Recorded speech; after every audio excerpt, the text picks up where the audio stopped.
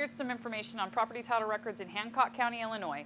First, Hancock County is in a primarily judicial state, so that foreclosures are handled by the government sector.